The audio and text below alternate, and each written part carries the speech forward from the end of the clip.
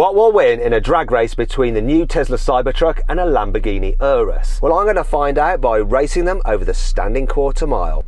Engaging cheetah stance. 3, 2, 1. He's done.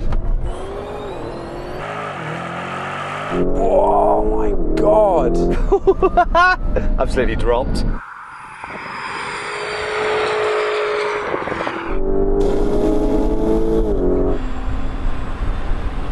That was on it.